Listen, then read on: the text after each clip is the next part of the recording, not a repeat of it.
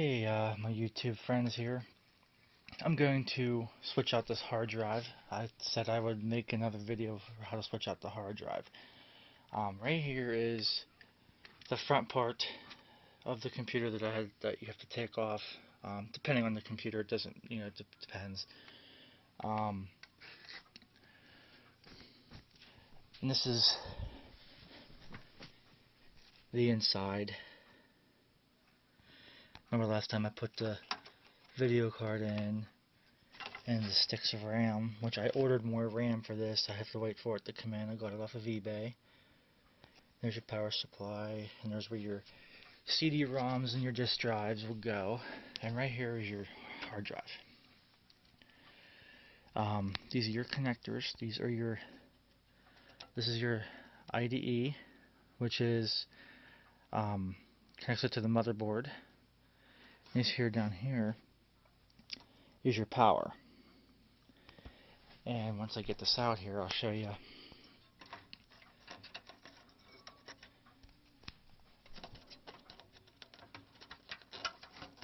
These have to come undone.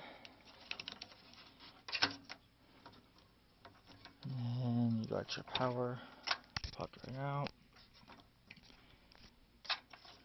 And this thing here you pull. Actually, there's two little clips on here. You gotta squeeze down and it slides out. And like I said, this depends on the computer. Some of these, I know with some of the Dells I've worked on, they have little green slide things on the side here that screw in on the side here. And Dells, I really don't particularly care for Dells. I think they're garbage, but that's just me. This one here is an IDE hard drive, and I don't know if you can see that right there, but it's 40 gigabyte, which is basically nothing to today's standards. Right here, that's where your IDE connector goes. And this here, I don't know if you can tell from my finger in the way, but that there is the spot where you can select the hard drive, what you want it to select it to. And it's usually, the diagram is usually on the front of the hard drive, and this one's like right here. One's like cable select, the other one is a slave drive, the other one is multiple drives, and then your master, of course, which that's what this is going to be. I got another hard drive over here in my stand on a couple of discs here. This actually is the hard drive I'm going to be putting in it. This one is a lot larger. It's 120 gigabyte. If you can tell, this right there tells you usually tells you everything about the hard drive on the front of it. And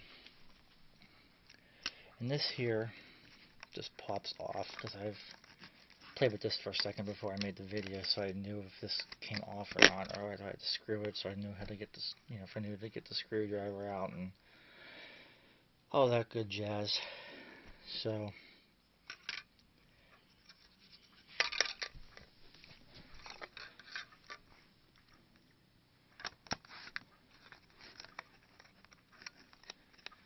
and this is a screw hole right there, screw hole right there.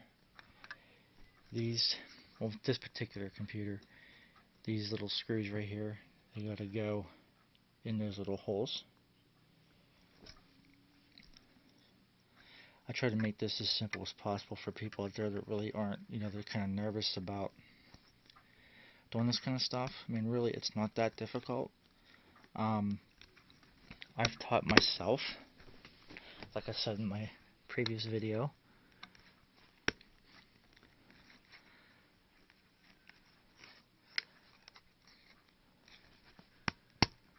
Okay, just make sure I have these lined up with the holes here.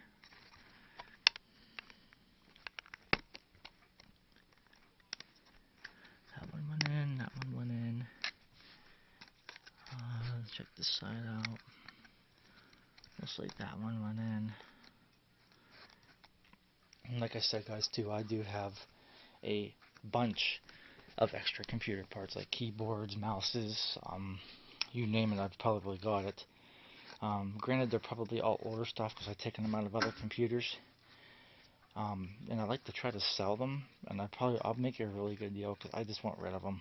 It's got too much junk laying around here, and my wife wants me to get rid of a lot of this stuff. So, but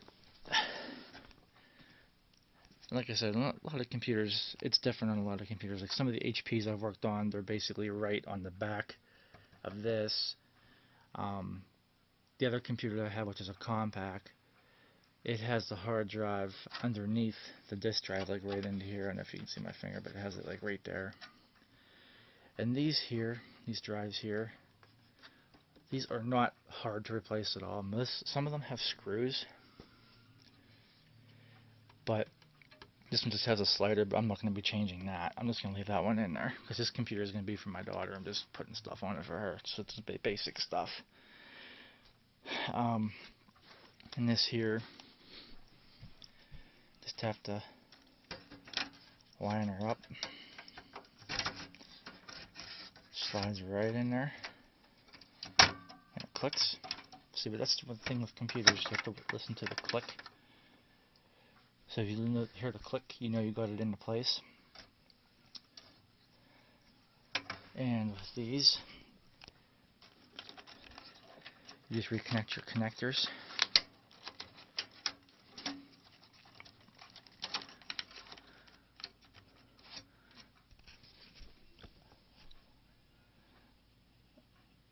Before I do anything, I'm going to go ahead and I'm going to take this out again real quick because I want to show you how to select your drive. It does little pieces. See if I can get this out without a screwdriver. I need a screwdriver.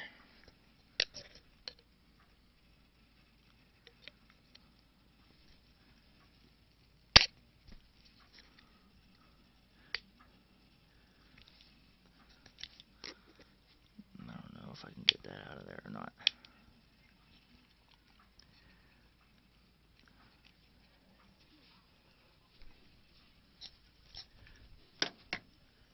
That might work a little bit better that way.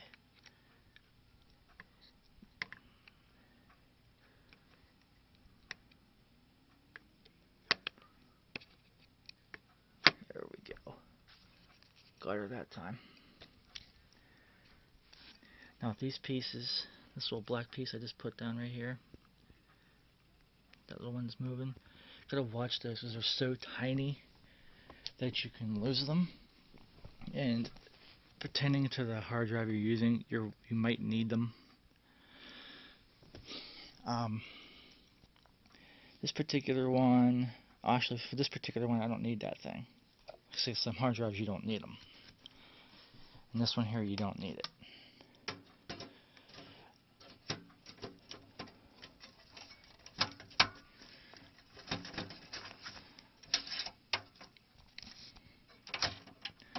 Clicks in place.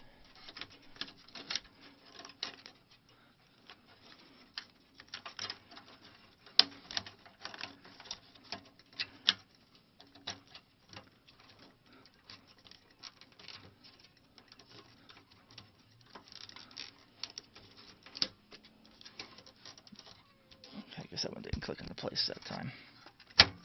There it goes, it's in place now.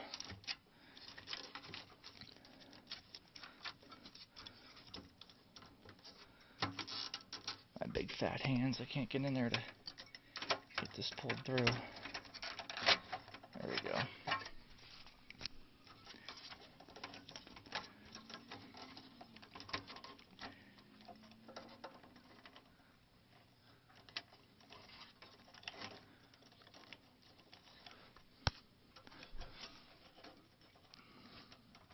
Trying to get this in here so you guys can see it as well as you can with my fingers and stuff being in the way, but some of these things are tight quarters.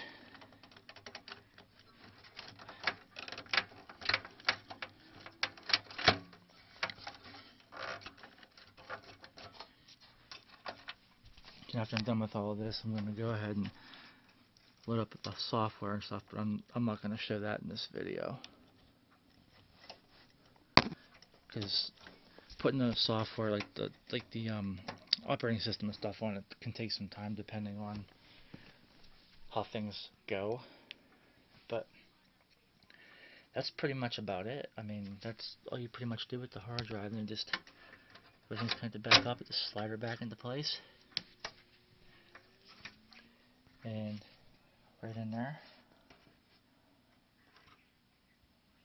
So, any questions or anything, give me a comment, and I'll be sure to respond to them. And all that good jazz. So, anyway, have a good evening, and thanks for watching.